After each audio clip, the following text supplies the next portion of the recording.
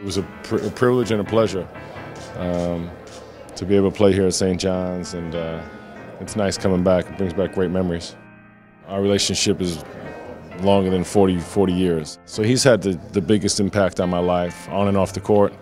He's a very simple guy. He's not no fancy. He's a Brooklyn fella. The one thing I can say, that I think this guy rather play basketball than anything else in the world. That's his life. I think he was born into basketball. St. John's is a very special place to me.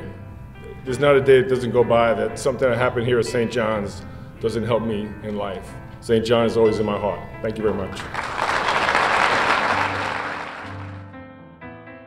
Brooklyn, New York, number 20, Chris Mullin. Let's go. Who is it?